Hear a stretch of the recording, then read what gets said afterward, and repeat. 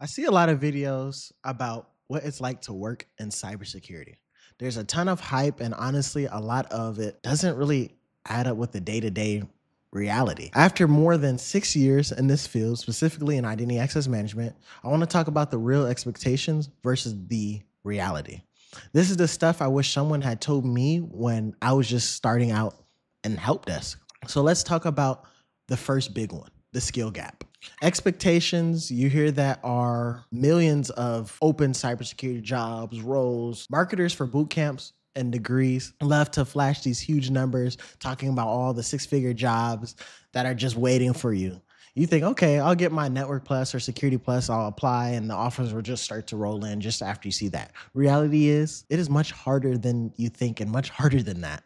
What I found and what I see people in my mentorship program struggle with before they join is that it's not really a skill gap, it's an experience gap, which I struggled with when I was first landing my roles and trying to get my jobs as well. Companies and recruiters aren't looking for someone who just passed a test, right?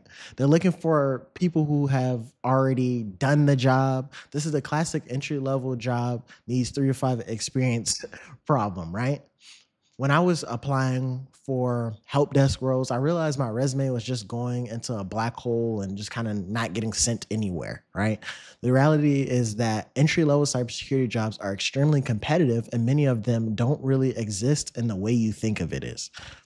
The key isn't just getting a cert and calling it a day, it's getting the right cert for a specific niche, like CyberArk for identity access management, and then knowing how to leverage that into your first role. That's how I broke in. I skipped the generic line and specialized.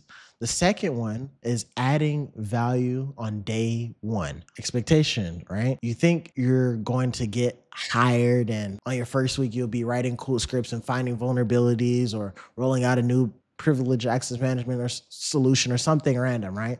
You're ready to be technical and make a huge impact. But the reality is the job is often 10% technology and 90% people, processes, and politics. This is especially true in identity access management, or IAM. You might have the perfect plan to roll out privileged access management, but you'll spend the first 6 months just trying to figure out who owns which servers, getting buy-in from different VPs, and navigating organizational red tape. A lot of companies, unfortunately, don't want to invest in security until after they get breached, which is so backwards, right? So you spend a lot of the time just trying to convince people why this stuff matters before the ransomware hits. The real skill is just knowing CyberArk, is being able to navigate the complexity. That's what the high paying contracts are for. Finally, let's talk about expectations. Number three, the daily grind, right? Another expectation, you see the day in the life video, it looks cool. You're a hacker, you got the cool setup, you're always learning new stuff, new exciting things, right? The reality is there is a ton of information, and it's easy to feel like you're drowning because there's so much information. You don't know which route to take, what certifications to get, who to talk to, who not to trust, right?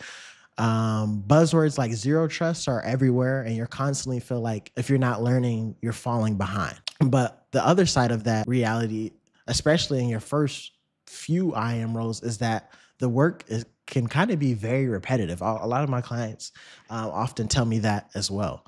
You're not hacking all day, you're doing user access reviews. You're provisioning and deprovisioning accounts. You're responding to the same low level alerts over and over again. It kind of becomes a bit mundane and boring. It can be a grind, and it can burn you the hell out, right? If you don't have a path forward. For me, that grind was worth it because I knew it was the foundation and kind of like the stepping stone for me. I focused on mastering that one niche, IAM, and that's what allowed me to move into high paying remote contracts. That's how you get leverage and you push through the grind. You master a very specific in demand skill, and then you can call your own shots, right?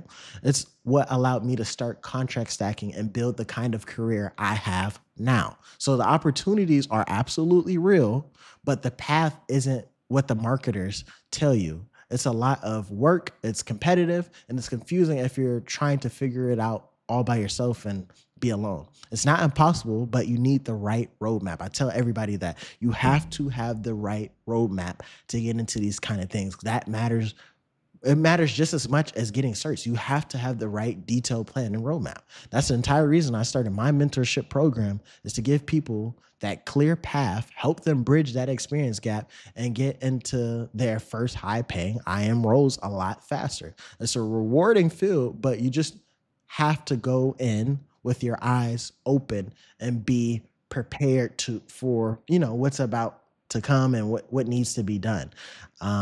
So I appreciate all of you guys. We want to make this quick video today. I appreciate all of you guys for hearing me talk.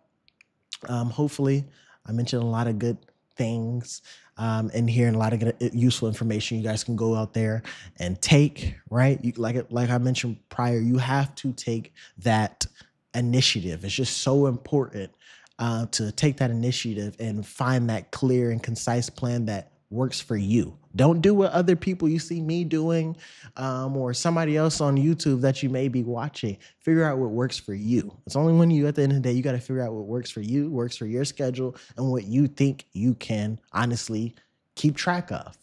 But I appreciate you guys for joining. And like I said, staying to the end as always. Make sure you like, comment, subscribe if you are new. And I'll catch you guys in the next video with more cyber content ready.